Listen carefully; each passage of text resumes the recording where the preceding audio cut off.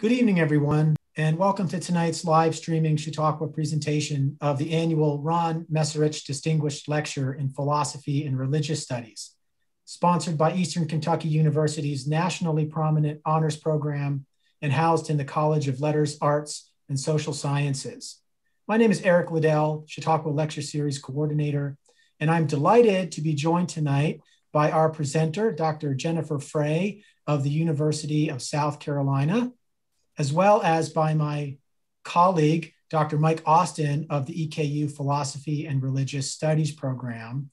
For this, the finale of our 2020-21 virtual Chautauqua lecture series. Hello to you both. It's a pleasure to have you here at EKU Chautauqua. Thanks for having me. My pleasure.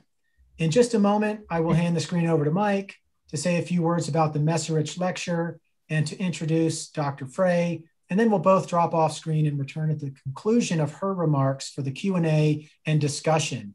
And viewers out there, I see many of you saying hi and chiming in. Welcome, Jacob and Matt and Tom and Jose and others. You are encouraged to submit comments and questions right there in the YouTube chat, or you can also do so via Twitter at EKU Chautauqua. I will be checking that feed as well. Full details of all of our EKU Chautauqua events are on our website, and you can follow us on Facebook and Twitter for updates and reminders. And so without further ado, let me just turn things over to Mike. Thanks, Eric, appreciate it. So yes, Dr. Jennifer Frey, she's an associate professor of philosophy at the University of South Carolina, received her PhD from the University of Pittsburgh, and her work focuses mainly on the intersection of issues in philosophy of action, ethics, and metaethics, and does work in history of ethics.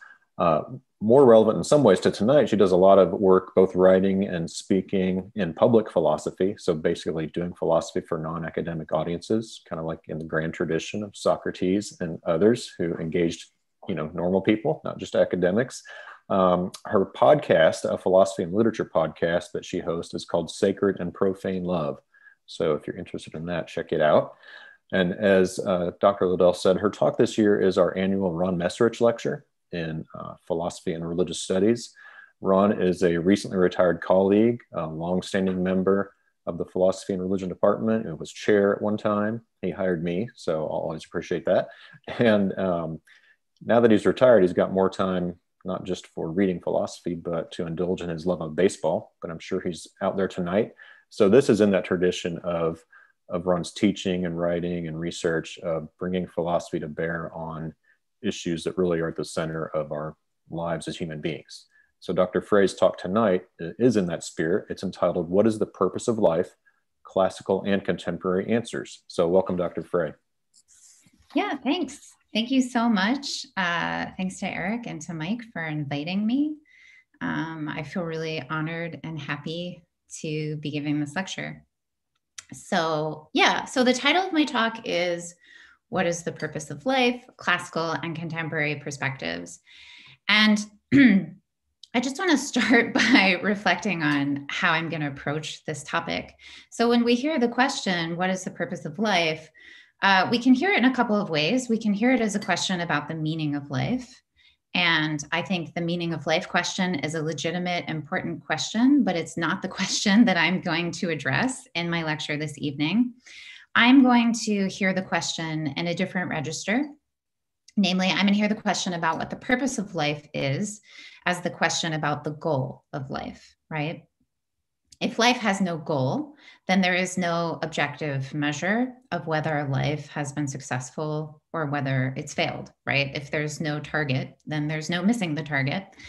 But I think the question itself obviously implies that there is a goal. And of course, I will argue that there is a goal to human life.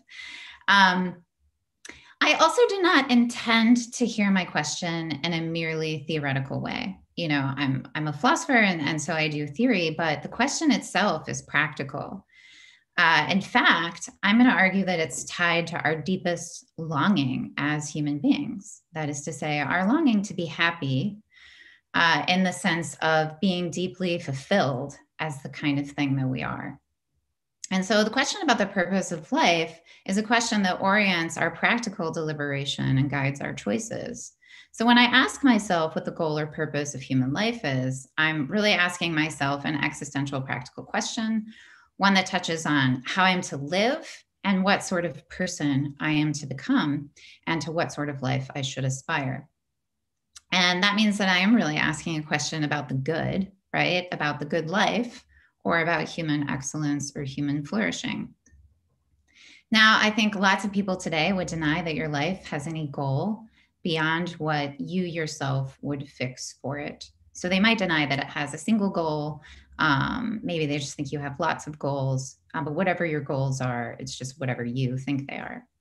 And so people will say things like, well, you know, whatever it is, you should just live your truth, or you should live your best life, or you should live as your true self.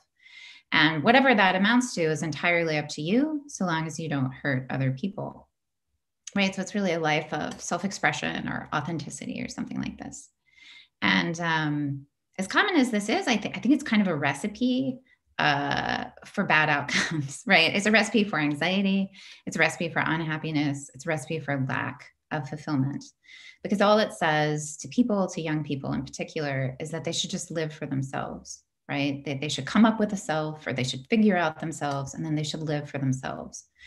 But the thing is, the purpose of your life is not to live for yourself. That is, in fact, a recipe for misery. And I believe this has been fairly well documented. It's been well documented in art and literature and film. It's been argued, you know, by philosophers, but it's also been well documented in empirical studies. Like people who live in very self-consciously selfish ways don't end up being people who are very happy or satisfied with their lives. Somehow this doesn't stop us from putting out this message as the recipe for a good life, but I don't think it's very successful. Now, one characteristic form that living for yourself takes these days, of course, is living a life of pleasure, right? And also, if you happen to study economics or some of the other social sciences, you will find many people who are committed hedonists, right? So hedonists are those persons who argue that goodness can be cashed out in terms of pleasure, right? And badness can be cashed out in terms of pain. And so on this view, a good life is just going to be a life that has an overall balance of pleasurable states over pain states.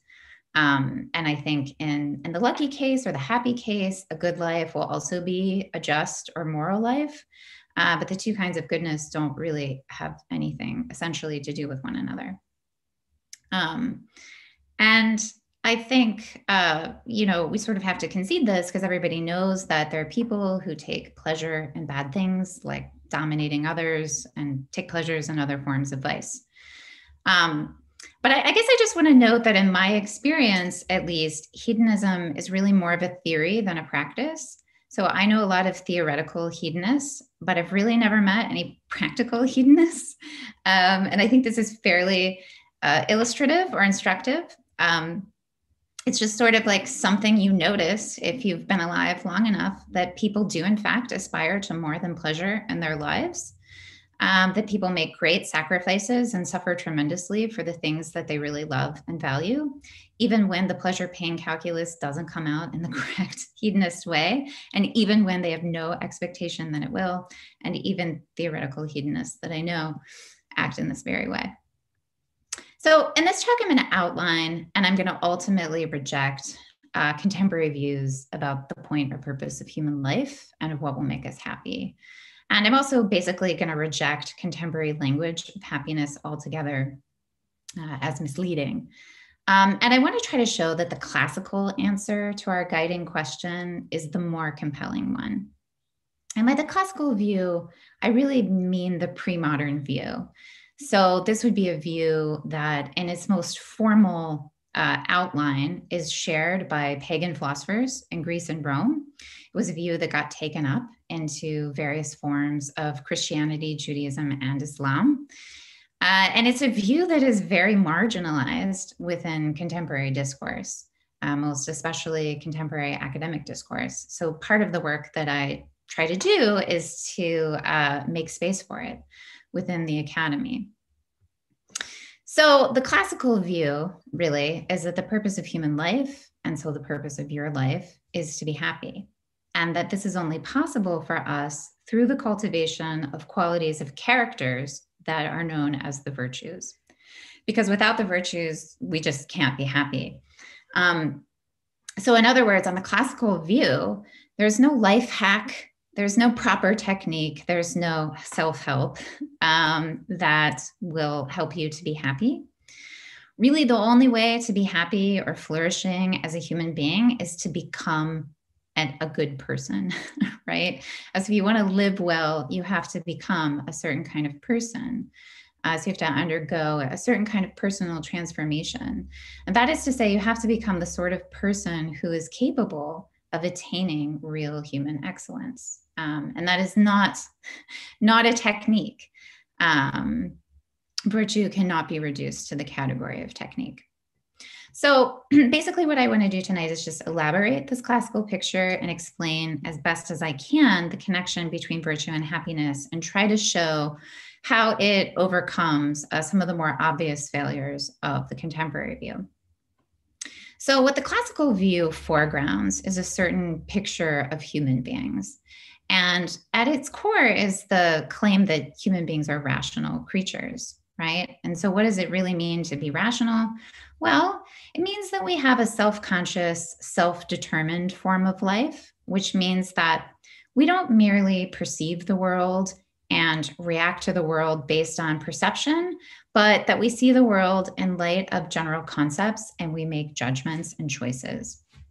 So, for example, I can see just something normal and everyday like a river, but I see it as more than an object of a particular color, shape, size, or smell. I see it as more than water. I see it as more than movement. I see it as a river, but not a stream or a lake or an ocean. I see it perhaps as something beautiful and powerful. I see it as something useful for a variety of my purposes, but I also perhaps see it as dangerous. It may be a place of memory for me. I may bring all sorts of imaginative ideas for it. I might find metaphor in a river. And I think most importantly, I'm capable of experiencing wonder as I view a river.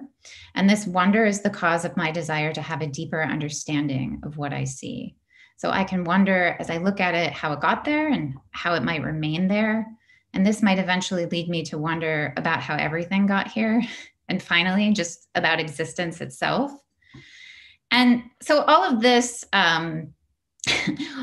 stuff that's built into just seeing a river suggests that the vision of a river, of a human being, really differs pretty dramatically from that of other animals who also see the same thing, but they cannot and do not wonder about it or view it in relation to a conceptual and imaginative world whose possibilities seem infinite.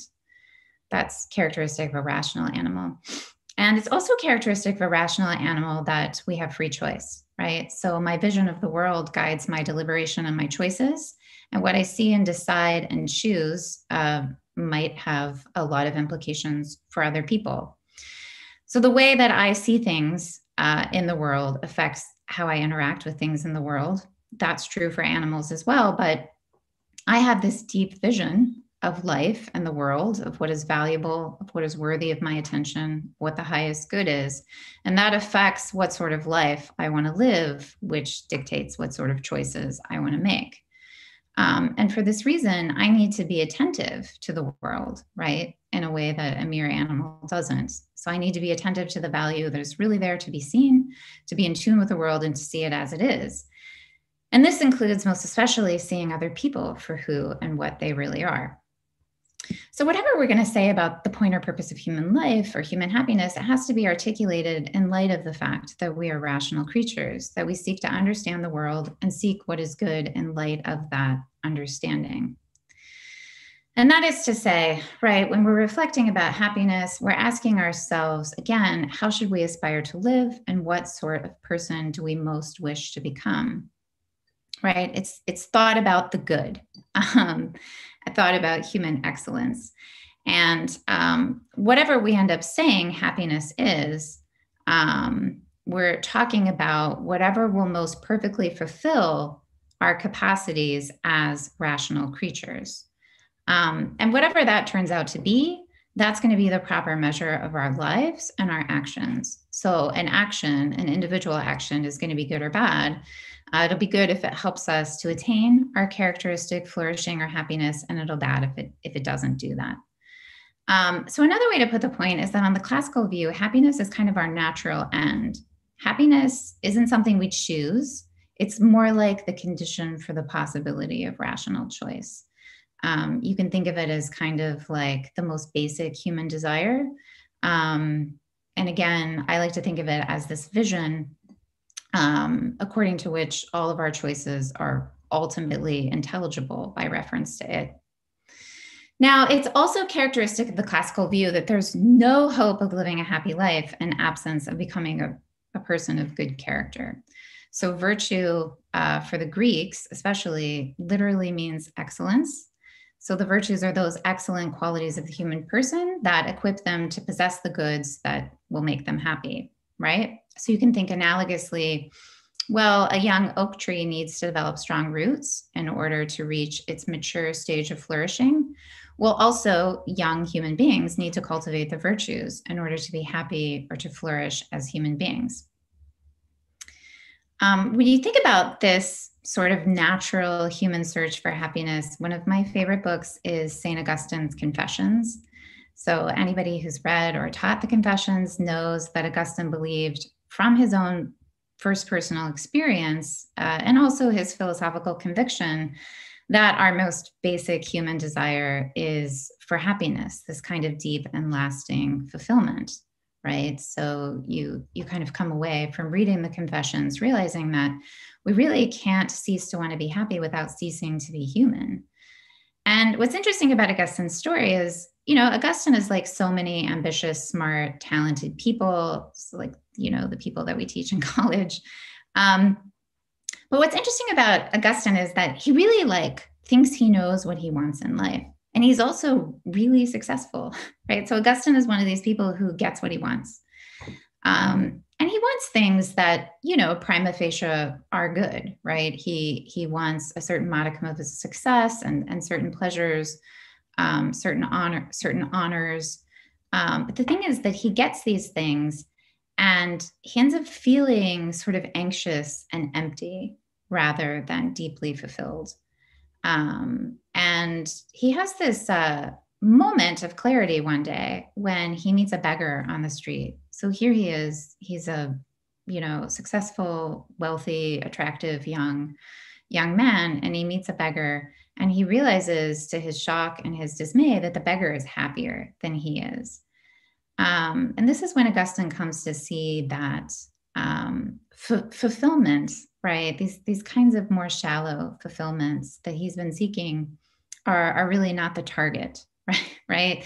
That he's been going for the wrong things, or that he's seeking his happiness in the wrong sorts of ends. And from that moment on, really the search for Augustine is to find what will give him deep, lasting, like sort of permanent happiness, something that won't fade off into anxiety and emptiness and just more longing, right? So he has famously, you know, this restless heart. So in what will his heart really rest and be satisfied? Now, when I teach the classical view, which I do all the time, my students are very surprised, you know, to put it mildly. And I think that's because we're trained, you know, whether we're religious or secular, it really doesn't matter. We're really trained to think of the moral life in terms of duties and obligations and demands, right? So religious people tend to think of obedience to God's commands as what really matters for morality, whereas secular people might think of duties to others, or they might think of impersonal demands of justice. But they're just really not thinking of happiness at all, right? If they're thinking about happiness or personal success, they're thinking that, well, that's something that has to happen, you know, once you have morality in place. And this creates a kind of a very problematic dualism in our practical thought and our reason and our deliberation, right?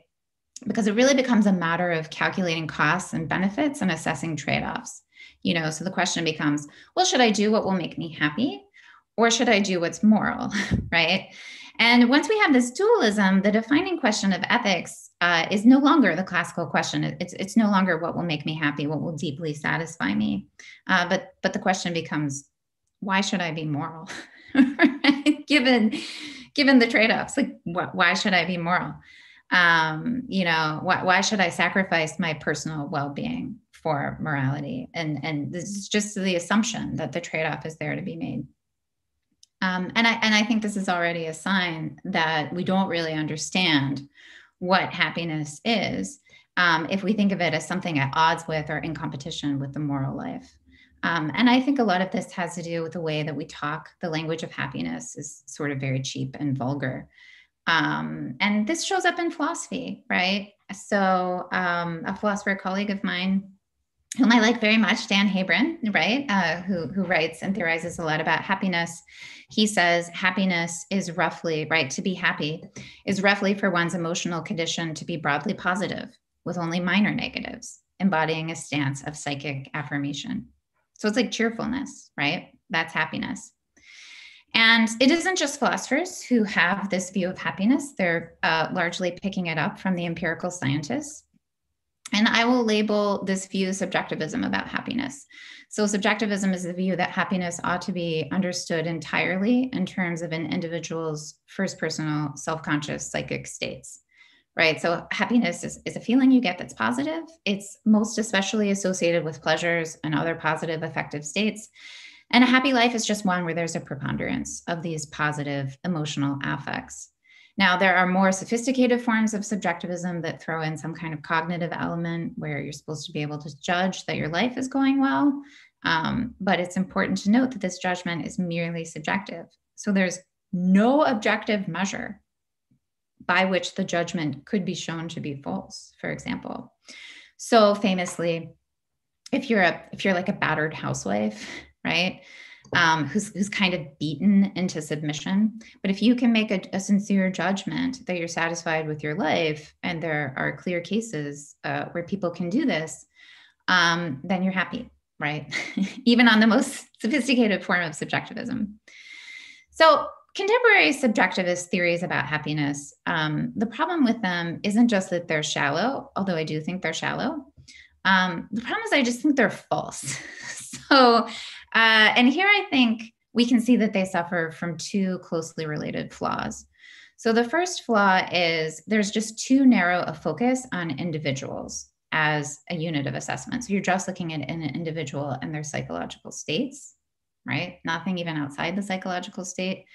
And this is related to the second problem, which is that it really opens up. So subjectivism opens up a really problematic dualism between the psychological perspective of the individual and the reality of their objective form of life, right? And so just to get you to kind of see the depth of the problem, I'm going to invite you to engage in a certain kind of thought experiment, right? Because I'm a philosopher and we really like those. So what I want you to do is to imagine a kind of virtual reality machine that's just really advanced such that you don't know that it's virtual reality, like you think it's real.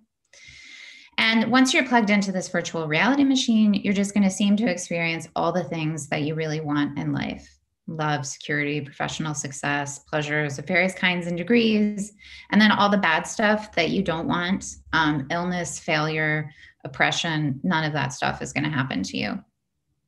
So once you're inside this virtual reality machine, you won't know that you're in a virtual reality machine. So you won't know that objectively your form of life is that, like, you're alone, you're not moving, you're being kept artificially alive, and your brain is just kind of like being externally manipulated by this machine. Everything to you is going to appear to be real and to be really happening. And so the question is, would you choose to spend your life this way? Right? Is this life aspirational for you? Right? Is this what you think is worthy? Is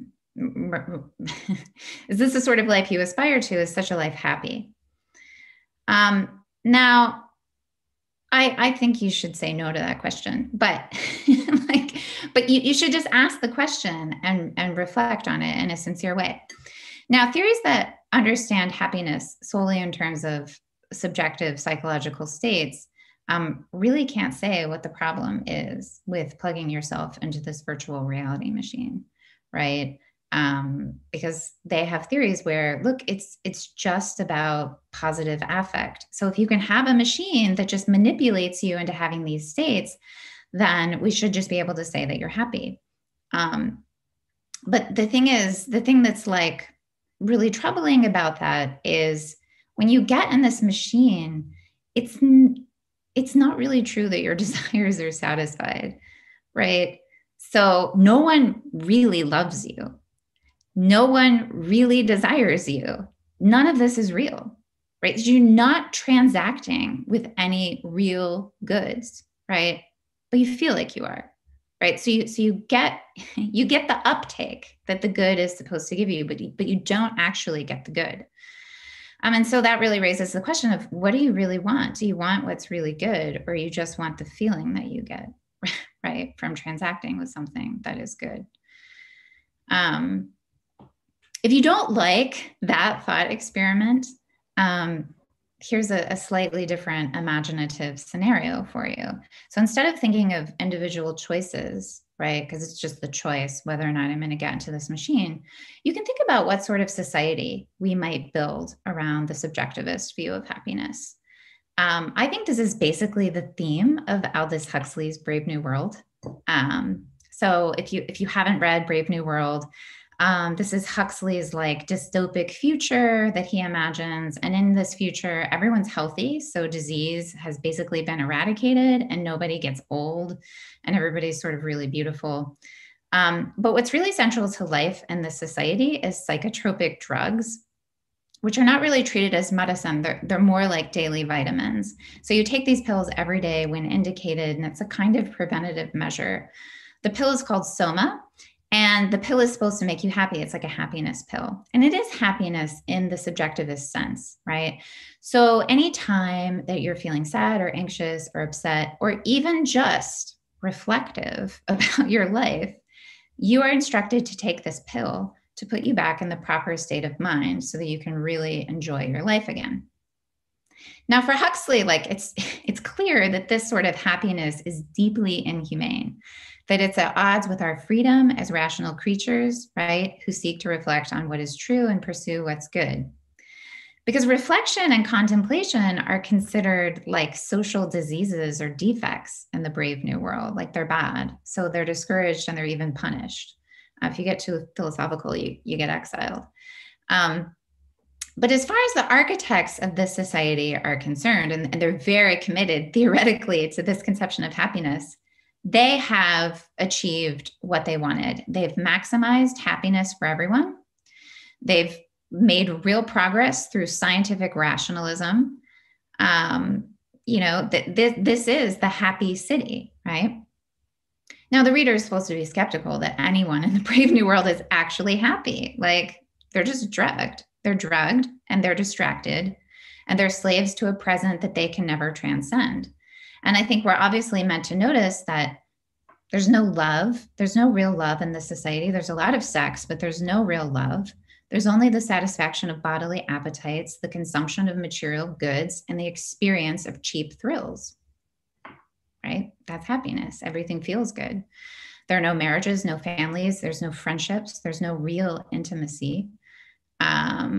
There's no sacrifice or suffering. There's no deeper meaning or purpose beyond pleasure, which is the sum of one's world. And I think it's really clear that from Huxley's perspective anyway, that it's kind of a sad and pathetic world and deeply inhuman. But again, the whole system is designed to promote this certain vision of happiness, but it's a happiness that's artificially induced through medical and social engineering. So, right, there are these two thought experiments. Do you want to get inside the pleasure machine? Do you want to live in something like Huxley's Brave New World? I think these questions are really deeply related.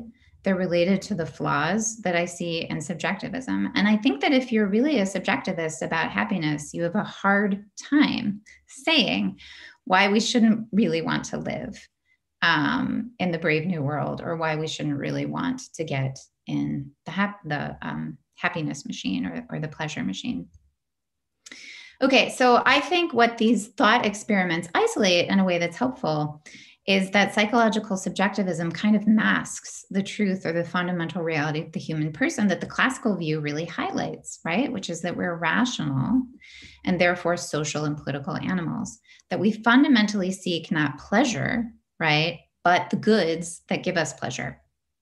And so I also think it brings to mind that we really can't lose sight of human nature when we think about the point of human life and about human happiness. And one thing that is deeply true about human beings is that we don't flourish alone or in isolation. Maybe that's become especially clear in the past year in this pandemic.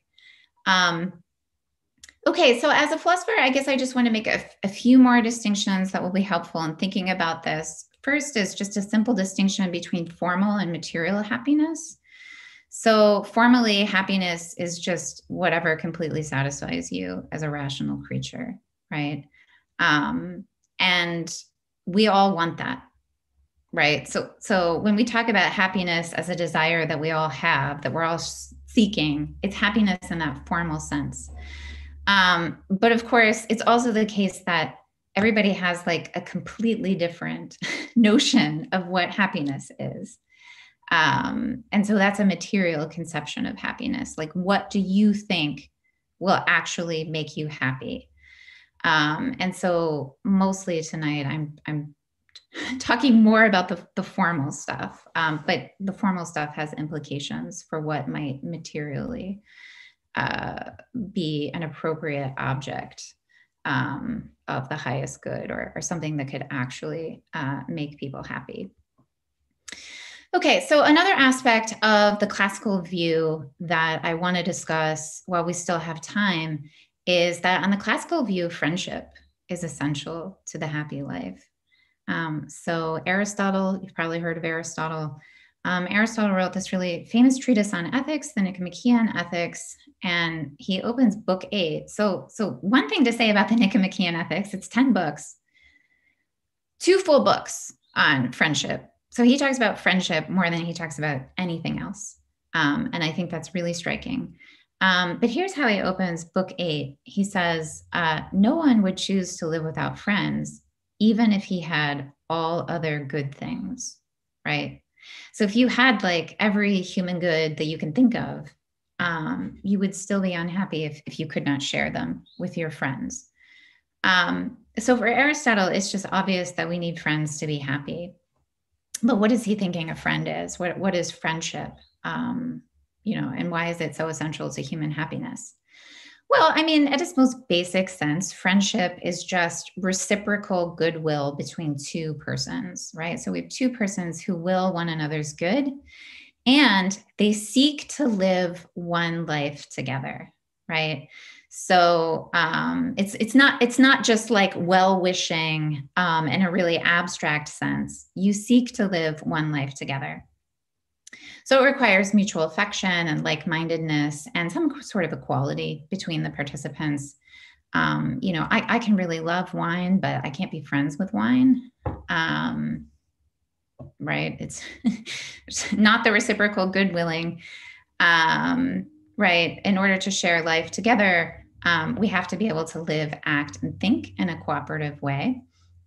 So Aristotle's thinking of friendship as a unique kind of love between human beings that's based on a union of hearts and minds in particular. And for that reason, friendship is only possible between rational creatures, right? So again, people will say, well, a dog is a man's best friend. That's false, according to Aristotle, because, you can love your dog and your dog can love you. Aristotle doesn't have to deny that your dog loves you and your dog's a great companion and it's totally wonderful.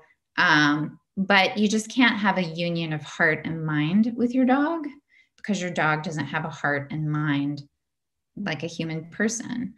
And the sign of this is that you cannot talk with your dog.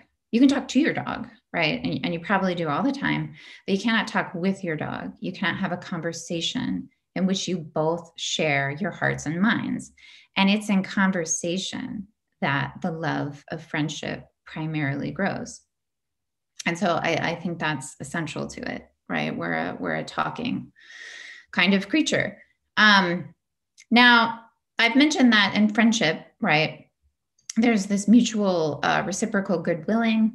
And so in friendship, Aristotle says, one takes the good of a friend as an essential part of one's own good, such that the happiness of the friend becomes inseparable from one's own happiness. And that's really key to friendship. And that means that for Aristotle, friendship's a common good. Common good is contrasted with a private good. A quintessential private good would be pleasure, right? We can both experience pleasure doing something, but like you have your pleasure and I have my pleasure. I can do things to give you pleasure, but it's still your pleasure that you're experiencing. A common good isn't like that. So there are three senses of common to a common good. The first is that it's common to all human beings. So it belongs to our nature to seek and enjoy this kind of good. The second is that it's not competitive. So my pursuit of this good in no way detracts from your pursuit of it. So like if I get wisdom, it's not like there's less wisdom left for you. It's not a competitive good. And also, and this is really important, it's never the sole possession of an individual. So that means that the enjoyment of the good only comes about in activities in which others also participate, such that the good is enjoyed. So the good is both brought about together and it's enjoyed together. So you can just like think of a symphony, right? If you're like a French horn player, you've got your part in the symphony, but it doesn't matter how much you play, how greatly you play your part, like you can't bring the symphony off on your own. So you all bring the symphony into being together. And it cannot come to be in any other way. Everybody has to play their part. And you can really only fully enjoy the symphony together, right? So that's the sense in which it is a participatory good. And in this sense, happiness between friends is a common good, right? Friendship is common to the human, right? The goods of friendship are goods that the friends participate in and enjoy together. And we're not in competition with our friends, right? We rejoice in their good when it is attained, and we sorrow when harms befall them, right? And so friendship kind of involves the cultivation of friendship, and the maintenance of friendship involves a kind of loving that can only come to be and be maintained through a self-transcendent perspective, in which one comes to see one's life and one's action in relation to a greater whole, right? So a friend understands himself as a part, in the sense of participant, in a union of affection and will with other people, right? And insofar as you take up this practical perspective, you don't see your happiness as just yours. It's not a private good, right? Your happiness now is inextricably bound up with the happiness of your friends, right? And this kind of loving communion with another person, right, is the stuff of truly happy lives on the classical view. And it's also important on the classical view that friendship is the context both for the cultivation of and the exercise of virtue, right? And this, for reasons I don't fully get, this tends to drop out of even contemporary understandings of Aristotle. So I always tell my students, one of the most famous books on Aristotle's ethics only mentions friendship in a footnote. And that is astonishing. That's astonishing because literally he talks about it more than anything else in the ethics. So we would do well to think about why that is the case. Why is it even that modern interpreters, these are Aristotle scholars who know their Greek and know their history, why is it that they miss the importance of friendship for virtue even. And I think it's bound up with how entrenched the contemporary view is, that we read it back even into proponents of the classical view. But the classical tradition, including Aristotle, but goes well beyond it, the classical tradition teaches that virtues, right, are habits or dispositions that perfect our natural human powers of thought, action, and feeling and desire, such that they reliably act in accordance with right practical reason for the sake of living well or being happy, right? That is the point of virtue. And the virtue can only come to be. So nobody's born virtuous, right? You have to become virtuous. And you only become virtuous with and through others, right? Especially through conversation, right? So if we think about and we study, and there's been a lot of really great empirical work on the cultivation of virtue that sort of bears this out. You know, we we come to express virtue not by just modeling correct behavior to young children, but by explaining it to them, by talking it through, right, in conversation. And so this sort of shows that the proper context of virtue, both its cultivation and its exercise, is in friendship, right? And it's important to mention that friendship for Aristotle is very capacious, right? So the parent-child relationship is a kind of friendship. The spousal relationship is a kind of friendship. And there's even a kind of friendship between citizens, which Aristotle thinks is necessary for justice and necessary for the happy city. So really the main work of virtue is that it allows us to see the value of other persons and to lovingly respond to that value, right?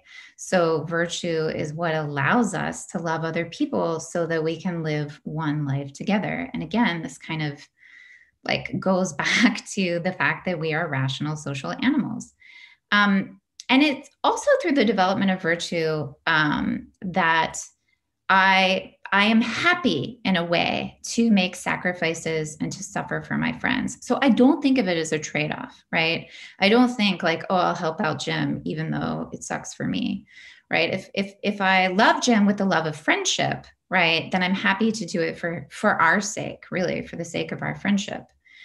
And I think that it's really important to see virtue in this light. And so here I'll quote a medieval Aristotelian, which is Thomas Aquinas, who says that in friendships, the part, right, the friend, does indeed love the good of the whole, the friendship, not, however, so as to refer the good of the whole to itself, but rather itself to the good of the whole, right?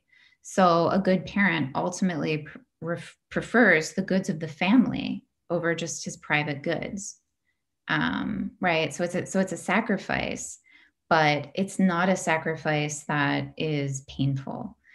So really, as we grow in virtue, we learn to think, feel, and act in ways that go beyond the self. And we expand our sense of the self such that the good of others becomes inseparable from our own good. So that means I see my happiness as something shared in common and enjoyed with others. And as we grow in virtue, again, we become happy to sacrifice for others, again, because we see it as part of our happiness. And we may even reach the condition in which we would joyfully lay down our lives for others. This is the life of true friendship, in which we take joy in flourishing together. And we cannot imagine ourselves flourishing alone or at the expense of our friends, right? And this, I think, leads me to, maybe the last point that I'll make about our desire for happiness, and that is that it's not really satisfied just in us, right? So we seek a good that is outside of ourselves, a good in which we participate, but really is greater than ourselves. And this, I think, subjectivism and contemporary theories of happiness simply cannot account for. So that's the classical view. I think that it's superior to contemporary views. I've been looking at it sort of in a theoretical way, but just as a closing thought, I want to remind you that, it's a really practical question. And so I think ultimately we have to think about it from a first personal deliberative perspective, right? And given the pandemic, right? It's been sort of a perfect opportunity for us to step back and to reflect on our lives and what we're doing and, sort of like, what are we going for and why we're going for it. And so I think, it's really good to reevaluate the goals of your life in light of the sort of classical framework, right? What is your vision of the good that guides, right, your choices? Is it something that really will bring you lasting and deep fulfillment? Or are you sort of in the sort of position that St. Augustine was in, where you get what you want, but it just kind of leaves you feeling anxious and like you want more? What sort of person do you aspire to be? And how does that relate to your vision of the good life? These are really practical questions. And these are the questions about the purpose or point of human life. Okay, I'm over time. So I'll just say thank you for your attention.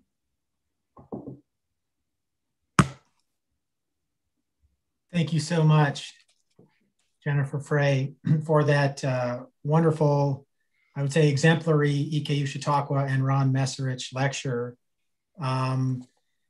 With wonderful application of so many classical ideas to practical questions, right, of purpose in life. I think you just did an admirably clear job of taking, some very difficult and potentially challenging concepts and bringing them to bear upon, obviously, things that are of fundamental concern, right, to everybody. And I totally agree with you that the pandemic, I think, has maybe given us an opportunity, not initially wanted, but an opportunity to pause and consider, how we can expand ourselves, how we can commit with more purpose, more intention, and to the common good and to friendships, et cetera, such as we have here at EKU Chautauqua. And I use that as a segue to the very active scrolling set of comments and questions that our viewers have put in a flood in the YouTube chat.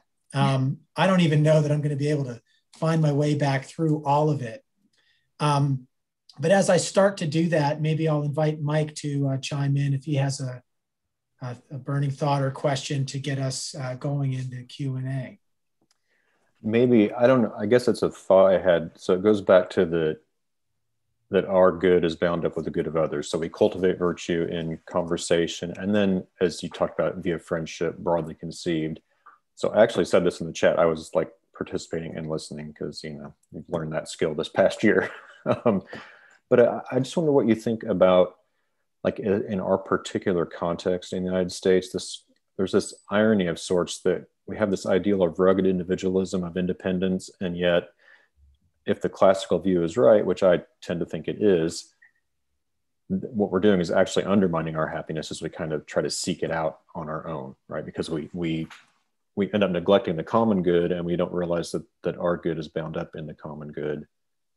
So I guess, I don't know if that's a question as much as, like, what would you say to somebody who thinks I don't need others in this way? Maybe they would reject this view. They would just say, I need to get what I want. Yeah, I want to cultivate virtue. I want to be a good person to my inner circle of, maybe my family and a few friends, but then I've got to get what I want.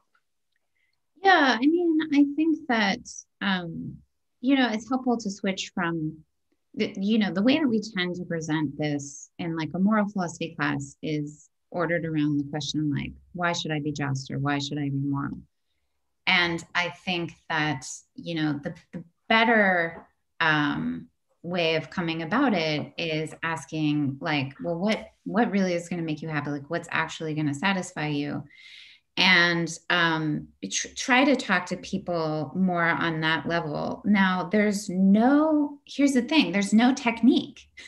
There's no rational technique. There's no argument that you can make that is going to necessarily like work in the sense that they're going to change their life, right? I think the best that philosophy can do is present, a certain kind of vision.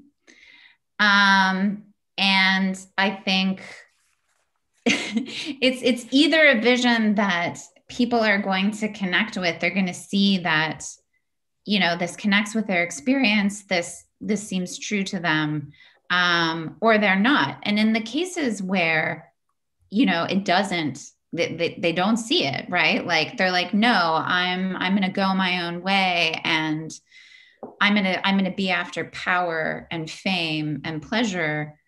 Look, power and fame and pleasure are, well, let's not say fame, let's say honors in the more Greek sense. Those are actually like really good things.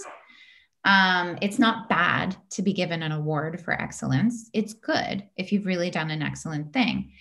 But it's just that all of those things, unless they're ordered to something higher and in the proper context of friendship, they just aren't going to give you a kind of lasting fulfillment, right? Because you win the honor. And this is empirically so well documented, right? So people who win a lot of honors and are very successful at what they do, it doesn't give them lasting happiness. And in fact, those people are more likely to end up in suicide, right, than just kind of everyday folk. And I think, maybe part of that explanation is they were expecting this, right, to be it, right? Like I won the great prize, right? And it is very thrilling for a short time. There's no denying it. But then there is this crash, like, okay, well, now there's the rest of my life. I do have this coda next to my name, and in fact, it's also true that, as people age and as people get close to death, they don't care at all about their honors. They don't care at all about their accomplishments. What they care about is the relationships that they have and the people that they love who are there with them. And so I think, but people will resist this. And there's no life hack there. There's no technique. There's no proper way of teaching. I think Plato was right. You can't really teach virtue in the sense that you can't teach in such a way that you're guaranteed to transform a soul, right? Because in teaching, you're acting on, right? There's the teacher and the one taught, and the transformation really has to come from the one taught. Teacher can only do so much. If I remember correctly, Aristotle also talks about how you can develop your character to become more virtuous. Yes. Would you consider that to be a technique or not a technique? Or, in a practical sense, that is to say that people can say, okay, I want to be more courageous. I'm not a courageous person yet, but if I do courageous acts or attempt to and throw myself down that path, eventually I'll have I forget how Aristotle puts it, a consolidated character or propensity to act that way. What were you excluding that from a technique? Yes.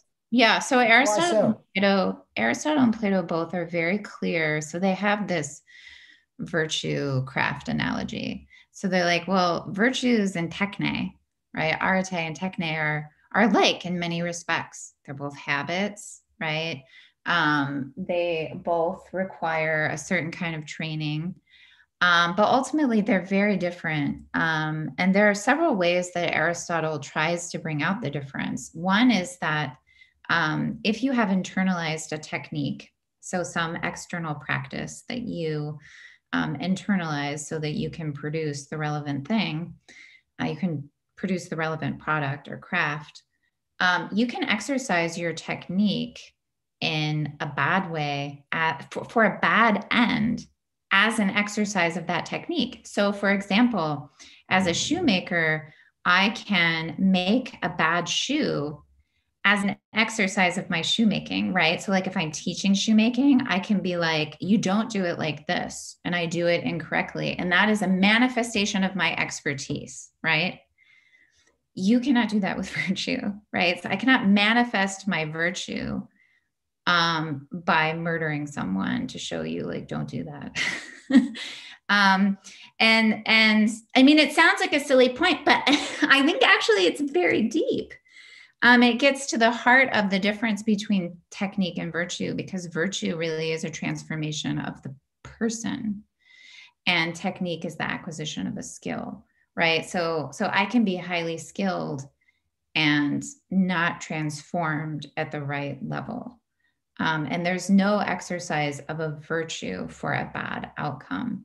And there is absolutely exercise of a skill for a bad outcome voluntarily. Yeah. Thank you very much. Thank you. I don't know if there's a segue here or not, but I'd like to read some questions from our audience. One is from Matt Winslow, asking you, how do we decide if our happiness is true or false, formal or material? Yeah. Okay. Yeah. So, I would say that like formal happiness is just thinking of happiness as that which the heart desires, right? So you're not saying, yeah, like what happiness consists in, but you're just recognizing that there is this desire for fulfillment that sort of structures your practical reasoning and makes sense of your choices. But material happiness is like, what is your specific vision of that, right? And then the question is, well, how do I know if my vision is true or false? Good question. Yeah, right. That's like sort of the $1 million question.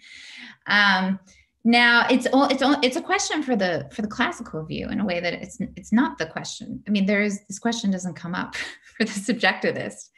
And here I think, again, we have to go back to human nature, right? So when we think about whatever objective human flourishing is, and I didn't give an account of it, right? All I said was you need the virtues and it'll make you like deeply happy and fulfilled. But I didn't tell you what it is.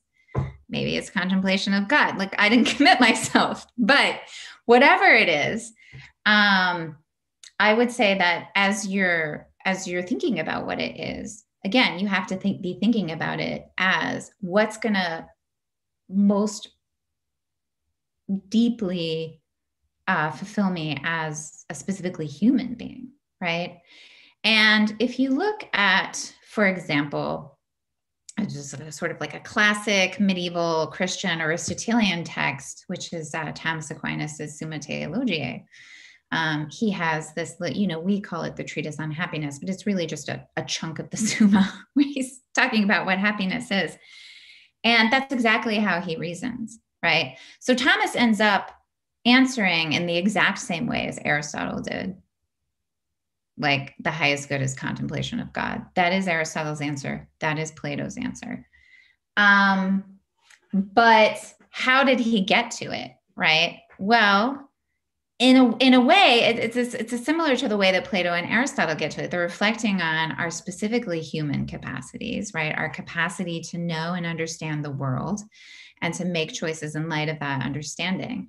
And so, Aquinas gets to the conclusion, which is slightly different from Aristotle's, insofar as Aristotle's world is eternal, not created. But Aquinas says, look, no finite good can satisfy reason, which is really an infinite capacity, right? So that our capacity to know the truth is never exhausted, right? So as wise as you might become, you could still be wiser. And so he thinks like the only thing that'll permanently satisfy us is being itself, namely God. So it turns out that your perfect happiness is the beatific vision. But, if you don't believe in God, then obviously you're not going to reach that answer. That answer is not going to be available to you. But you can still have, you can think of somebody like Iris Murdoch, right, who has a very contemplative vision of the good human life, but she doesn't believe in God, right? So she doesn't believe in perfect fulfillment. Neither did Aristotle, by the way, right? Aristotle thought whatever happiness we could have for ourselves, it would be fragile and imperfect, which is sort of like why he talks about tragedy in the Nicomachean Ethics. It's a fragile thing, our happiness. Somebody like Aquinas thinks it's a fragile thing in this life, right? But it's a permanent thing in the next. So it depends on what you think about human nature, whether you think we have an immortal soul. But I think it's basically whatever your answer is, your reflection will be guided by what is it to be a human being? Because the answer, what is it to be a human being, is going to be directly related to the question of what is going to really, what sort of good is going to most deeply, lastingly fulfill us as the kind of thing that we are. And there are all kinds of secular philosophers who are thinking in that way, right? Philippa Foot, Iris Murdoch, more recently, Tao Brewer, who I think does amazing work. So it doesn't have to have a theistic, it doesn't have to have a theistic take. In all those cases, would you say that some of the common factors are, to touch upon some of the concepts you mentioned, that it has to involve rationality and objectivity and something that transcends one's own personal sphere? Yes, I would say exactly. Some people, get that sustaining value out of contributing to science or, do something else in their community, but it's not necessarily, the thinking on thinking, the contemplation of God or the beatific vision. Yeah. And I think, there's a sense in which, for Plato and Aristotle, the highest good is Sophia, right? It's contemplating. Well, it's contemplating, which requires Sophia. But, the goodness of your contemplation depends on the goodness of your objects of contemplation. Like if you just contemplated the phone book, like that doesn't really seem worthy of your attention. That doesn't seem wise. But like, if you don't think that there is Aristotle's God or Aquinas' God, you can still think about what is most worthy of your attention, right? And for Murdoch, the answer is sort of like reality, the world, right? What Aquinas would call creation. And that includes the reality of other people. I actually do have a kind of segue here to another question that a viewer had about Hermetic monasticism. Presumably Hermetic monks are contemplating God, but they're not involved in close friendships of the Aristotelian sort. But they are. Okay, well, maybe you can expand on that, because the question is, and I think this was posted when you were talking precisely about, Aristotelian friendship. This seems to eliminate the possibility of Hermetic monasticism as being virtuous. No. Okay. No, because in the Christian tradition, and this is very important, of course, I didn't talk about it because it's not the kind of talk I'm giving, but in the Christian tradition, caritas, charity, which is the highest virtue, the form of the virtues, is friendship with God. So they absolutely have friendship. And in fact, it's the heart of their life. And in fact, their life is prayer. And what is prayer? It's conversation with God. And so through prayer, they are growing in friendship with God and intimacy with God. And so they absolutely have what Aristotle was talking about, not on Aristotle's terms, because Aristotle famously, and really the Greeks in general, thought that friendship with God was impossible. It was silly. This is a very Christian idea, and it comes right out of the Gospels. Yeah. It's a good question. Thank you. Mike, feel free to jump in if and when you have a comment, or if you see something else in the chat that you want to share.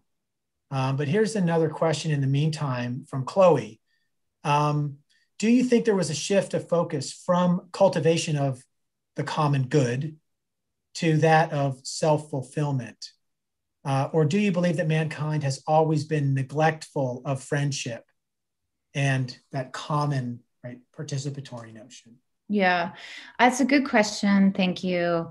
I think there was a shift, right? I really think this is the shift from pre-modernity to modernity. And the shift is to a kind of liberal order, right? Where a liberal political order where friendship becomes relegated to the private sphere. And so one of the most dramatic things that you can do in terms of contrast is read Aristotle's Politics and then read Thomas Hobbes, right? Where you start to see a view of political life in which friendship is the essential concept, and a view of political life where it's meaningless. It doesn't even come up. Like, why would you talk about friendship? Right? Because it has nothing to do with this thing I'm calling the state. And so, yeah, I think it came with a kind of revolution and, the means of organizing ourselves and our self-conception as political animals. And one of the things that I think is most challenging for an Aristotelian is for their ethics to not just be an ethics of nostalgia, right? So how is it that you're going to realize this, right? Given the massive political institutional shifts that came along with modernity, right? And that, I think, is the most difficult question that Aristotelians really face. So yeah, I think there was a major shift, major. For those of us and our viewers out there who are interested to steel themselves and to I guess get more wherewithal to fight against some of the contemporary trends and the degradation of the classical worldview, George asks, what, you mentioned some books and some writers, philosophical and otherwise, but what books by modern commentators on the classical view of happiness might you recommend? I know, there's been all kinds of books out there on, ancient wisdom for modern life and neo-stoicism and so on. What are some of those books that you would recommend that would give people even, more insight and tools, I guess, to kind of not just be nostalgic about ancient world, but to actually, try to live their lives more or less in accord with those principles you've been sharing tonight? Yeah, so I think it depends on your self-conception, I guess, sort of like what strand of this tradition because one of the things about the classical view that on the one hand is really great is just how capacious it is, right? So it has adapted itself to secular forms. There are different religious forms of it, right? So there are Jewish forms of Aristotelianism and Christian forms of it, and there are Christian forms of Platonism. And so I think it sort of depends on what tradition you're coming out of, depending on what I would recommend. But just at the level of philosophy, I think that, Alasdair MacIntyre is a philosopher who is both a really good philosopher and I think accessible. And his writings are accessible. I first read Alasdair when I was 18 and I really hadn't read much philosophy, and it kind of made me want to be a philosopher. So I think Alasdair MacIntyre's book After Virtue is pretty incredible. I think Joseph Pieper, who is working more in the Thomist tradition, is just a fantastic writer, so accessible. He has a book called The Cardinal Virtues, which is really wonderful. And he also has a book on the theological virtues, faith, hope, and love, which really gets into this notion of caritas that I was discussing. So I would recommend both of those as really good starting points. Just kind of see where that leads you. I also think C.S. Lewis is some of his writing is pretty good on this, and he's super accessible. But of course, again, he's coming from a more Christian perspective. Thank you. I think Mike's taking care of the chat. So I'll press on with a couple more questions. Or Mike, go ahead if you. I do. I was trying to look for a question. So this one someone mentioned or said in the chat, if friendship with God counts as friendship, then can you call worship of anything else, like among your honors, friendship also? And so maybe I won't say what I think. So what's the difference there? I guess the idea is as long as you're worshiping something and you can have friendship with God, replace human beings, can you have friendship with stuff or honors? No, I don't think you can have friendship with stuff. Yeah. I think it's more appropriate to say you can be friends with your dog, even though I don't think you can really be friends with your dog, than it would be to say you can be friends with stuff, right? You absolutely can't be friends with stuff.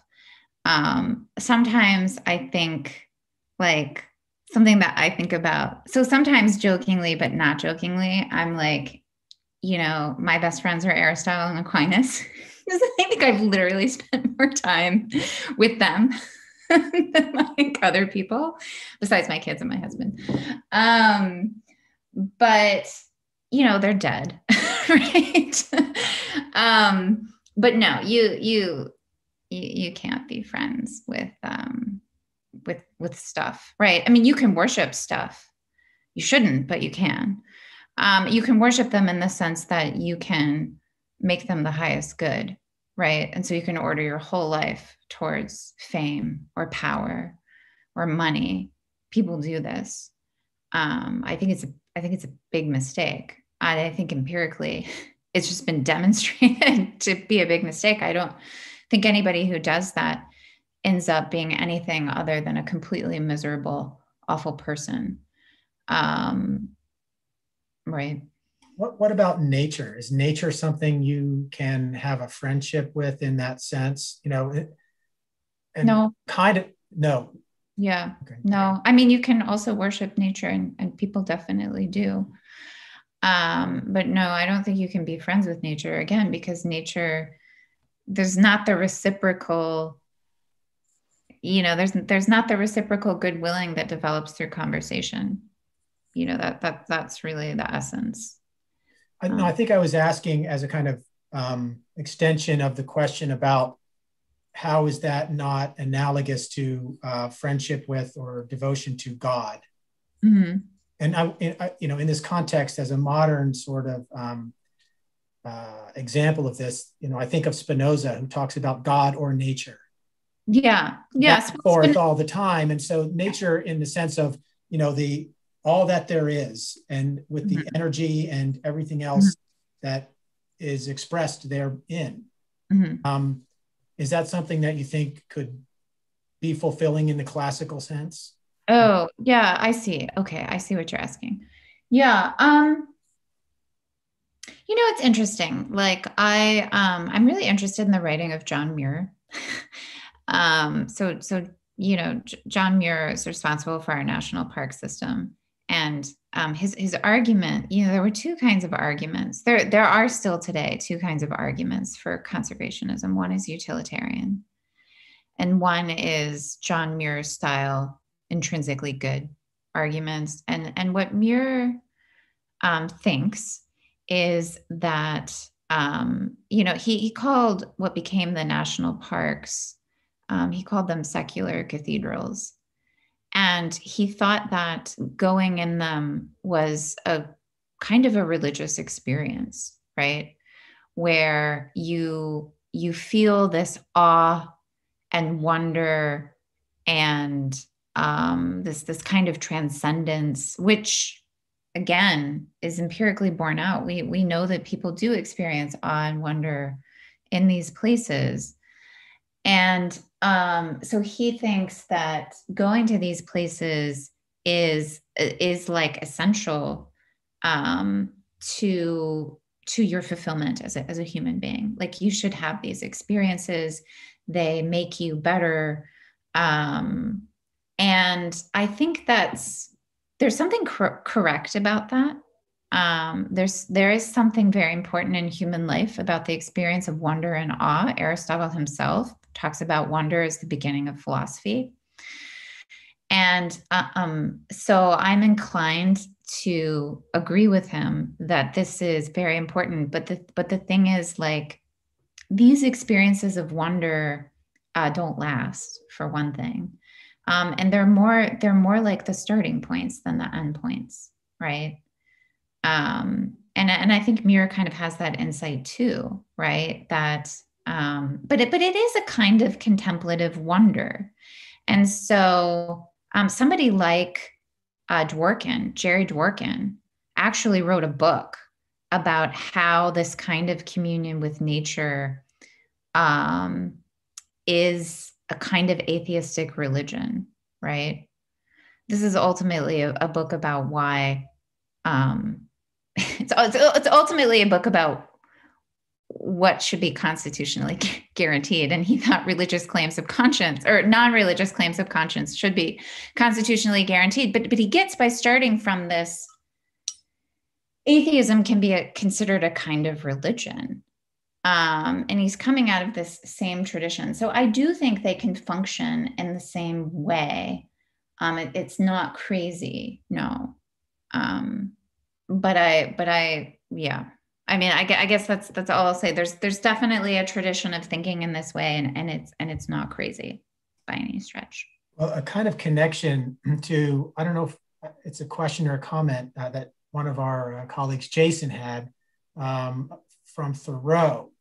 Yeah. Yeah, it kind of connects to this notion, right, of finding your transcendence in your relationship to nature. Mm-hmm. Jason shares a quote from Thoreau and asks, I guess, whether you think he was right, what you think about it. Happiness is like a butterfly. The more you chase it, the more it will evade you. But if you notice the other things around you, it will gently come and sit on your shoulder. Yeah. I mean, I think that's really close to what Mill writes about in his autobiography when he talks about the paradox of happiness. So like, if you explicitly seek happiness, like you'll be miserable. So like, don't do that. Nevertheless, the goal of life is to be happy. I think that there's something true about it. And that is, don't always be thinking about what's in it for you, right? Don't always be thinking about happiness as your private good, which I think is the natural tendency for all of us because we're trained to think of it in that way. That, yeah, your happiness will come, as Thoreau says, by noticing the good things around you. And that, I think, speaks to something that is true, which is that happiness is something you experience, but it's not fundamentally something in you, right? It's your experience of a good that is outside you or goods that are outside you. And so I think that's true. I mean, I just now am like really trying to reckon with Thoreau in a serious way. I find Thoreau very, very interesting because on the one hand, he has a very keen appreciation of contemplation and the value of contemplation. On the other hand, he's kind of in this rugged individualist sort of strand of things, and Muir is too, in a way. And so I think it's like, I don't know, I'm trying to make sense of this, and I haven't made sense of it yet, so don't ask me. I won't, but if I can kind of follow up on that, are there connections between what you are describing and ancient Eastern ways of thinking, and getting beyond the self? And yeah. I noticed you mentioned the term attunement early on in your talk. Yeah. Something I associate with Taoism. That is to say, there is this, way out there, but if you try to articulate it or grab hold of it or catch it like a butterfly, it will elude you. Yeah. So I wonder, when you think in classical terms, whether you would insist upon there being a kind of definite content to the goal or the purpose that you started out with, or whether it can be more intuitive, more like the uncarved block or something of that sort. So what do you think about that set of questions? Yeah. Yes, that's really good. So I have two things to say about that. The first is that one of the things that became clear to me, I had this like 3-year research project on virtue, happiness, and meaning of life. And we had a bunch of scholars of Eastern religion and Eastern philosophy on that project. And one of the things that became really clear to me is that the classical view is not just a Western view. And I think that's really kind of powerful in a way, So in Confucius and Mencius and a bunch of other thinkers, you see the same kind of formal framework, right? Now, and you see a lot of the same virtues, although there are sort of distinctively, I shouldn't say they're distinctive Eastern virtues, but the virtues take a slightly different, they take on a slightly different character. So, piety takes on a slightly different character in the Confucian tradition. Nevertheless, they have a notion of piety, which is recognizably piety. But again, it is ordered to living well, to flourishing, and it is tied to a conception of human nature, right? And so I do think we see this resonance, right, with Eastern strands of thought. To the second point about whether or not you have to have a really specific vision of the good life, no, I don't think that you do. I think that most of us refine our vision of the good life as we go on. And this is something that Tao Brewer, in a book that is academic but really wonderful, it's called The Retrieval of Ethics. He has a beautiful account of this, and a critique of contemporary theories of practical reason that don't allow for this kind of dialectical revision of our vision as we go on in life, and as we learn and as we become better people, our vision changes. And so, no, I don't think that you have to have it figured out in the beginning. Augustine didn't. He had no clue what he was doing, like, forever. And even after he becomes a Christian, right? He's slowly becoming more, I don't think you ever just have it figured out. In that connection, Tom just commented that the ineffable way of the Tao may indeed capture an important aspect of reality relative to us, but the Greek aspiration to conceptual clarity seems to offer more progress than we would imagine. So there's this notion that wherever the Greek impulse towards rationality and analysis is and dialectic, right, is taking us, it's somewhere that we can't foresee. Yeah, I mean, I think, I agree with that. But I would also say that, the Greeks, especially Plato, really had a profound sense of the spiritual and the mysterious, right? And not just in the character of Socrates, but we can never forget that Socrates always claimed he didn't know anything, right?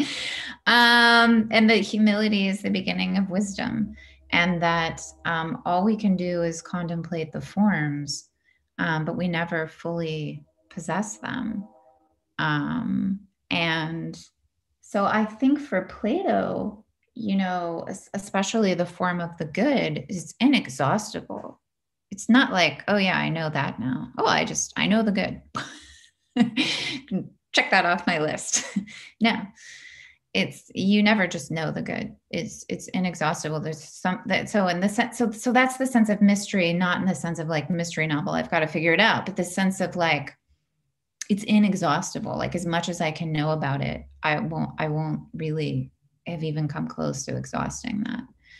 And so I think in the Greeks, you find this balance between this desire to understand, to have conceptual clarity, but then also this recognition that you were finite and limited, and the true and the good and the beautiful are infinite things that we can try to grasp as much as we can, but we'll never fully possess them. Mike, were you going to chime in? If not, I've got at least a couple more questions here to ask, and then we'll probably wrap it up. Go ahead.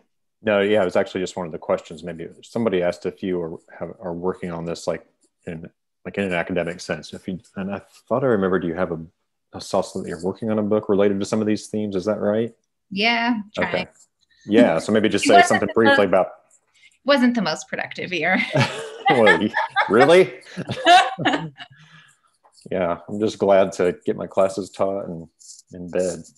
I'm just glad I'm still alive. Yeah, that too. So I'm working on 3 books right now. 2 are just edited volumes. One is on practical wisdom that I'm really excited about. And the other's on practical truth, which is related. I'm like trying to revive the concept of practical truth. I don't know if it's going to work, but I'm going to try. And somebody asked me, like, how do you know if it's true? I'm trying to think about that.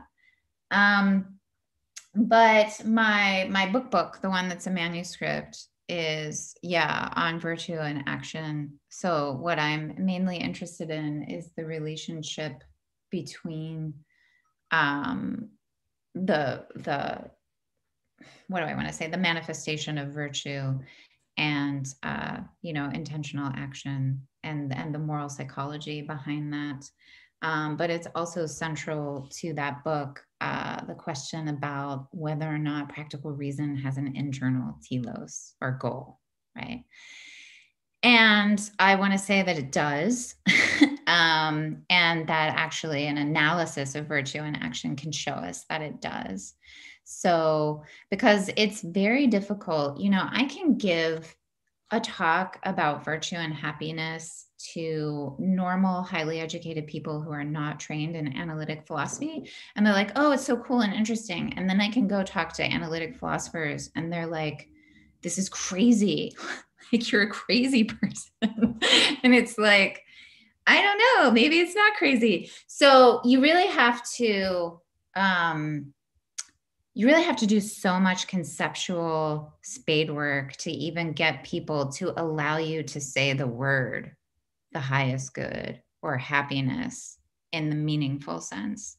And so that's the kind of work I'm trying to do. Yeah. Thank you. I think I'll ask you one more question and then wrap things up. We have a question from Matt Pianalta, one of our colleagues. What do you make of the similarities or differences between Epicurean hedonism, right? So a classic ancient form of hedonism, and the contemporary hedonism that you reject? Well, Epicurean hedonism is so much more interesting, actually. I haven't taught Epicurus in like 2 years now, so it's not super fresh in my head. But Epicurus, in a lot of ways, sounds like Plato and Aristotle, and then, I mean, you can see where he doesn't, right? But it's not, we have this caricature of Epicurus, which is not fair to him.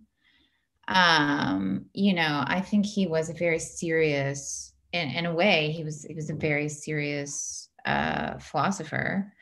And, he's got a hedonism that's very rigorous. It's very demanding sort of hedonism. But at the end of the day, he thinks that the goal is this kind of freedom from pain, and I think that's incorrect. I think that's incorrect because I think that pain is not intrinsically bad. I think that suffering is not intrinsically bad. And I think that suffering is often, so this is something that I'm writing about. One, I think suffering is inevitable. And so it's just sort of part of a flourishing life, right? A flourishing person is still going to suffer. In part because you can't love anyone without suffering. And you can't love anyone without making meaningful sacrifices. And so if loving other people is like central to the good life, then so is suffering and sacrificing. And I think that we need to move away from this idea that suffering is just intrinsically bad. And we need to go back to traditions that accept suffering as a fact and try to make it intelligible and part of a human, a flourishing human life. And so I don't think that I'm not an Epicurean by a long shot, but I think Epicurus is miles away from what contemporary hedonism was about, because contemporary hedonists just sort of think not that you should have this kind of contemplative lack of pain that Epicurus is on about, but that your life is a series of states, and a good life is one where you can look back and just say that you have a lot of pleasurable memories, right? It's like a pile or a heap. of pleasurable states, and there's no real unity to any of it.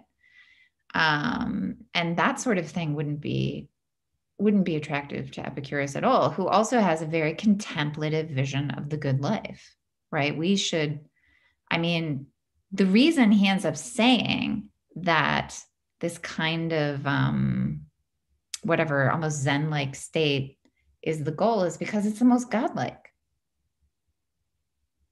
And that's, you should try to live the most godlike life. That's not contemporary hedonism. That's nothing like Bentham or any of his heirs. Well, thank you very much, Jennifer Frey. And thank you, Mike Austin, for being here tonight at EKU Chautauqua. And thank you to everybody out there very actively chatting and asking questions, even still. And Jennifer, I encourage you to, when you have time, to take a look at the YouTube feed and the chat. There's all kinds of discussion there that I think you'll find fascinating. People responding in real time to what you're saying, more than Mike and I have been able to share. Any last thoughts, Mike, before I wrap things up here? No, just thank you very much. I thought the talk itself was very rich and thought-provoking. So, like, in the best philosophical way, and both the chat and then the interaction after was good. So yeah, this was a great, in some ways, philosophy at its best, I think. So thank you. Agreed. Yeah, no, thanks. It was super fun. Yeah. It's been our pleasure. And I'm sure that this lecture's namesake, Ron Messerich, there's a picture of him right there. I'm sure he seconds what we just said. And this is meant to remind everybody that you can catch Ron himself at the next philosophy roundtable. I think it's April 14th. So next week, I posted a link in the chat, or you can find it on the EKU Philosophy and Religious Studies webpage. So once again, thank you, Jennifer. Thank you, Mike. Thank you to everybody out there. And since this is the finale, thank you to everybody who's made this virtually adapted year of EKU Chautauqua a resounding success in spite of some initial fears and challenges and what have you. And we look forward to seeing everybody hopefully back on campus in the fall, although there is a chance that we may try to keep some aspect of this streaming platform and the kind of mode of interaction that it enables as well, and bring this into the regular mix of EKU Chautauqua. In any case, that's it for now. Everybody have a good night. Thank you, Tom, Carl, Matt, Chloe, everybody who's saying good night. And everybody stay well, be well, take care of yourselves, take care of each other, and commit to the common good. Okay, good night, everybody. Thank you very much.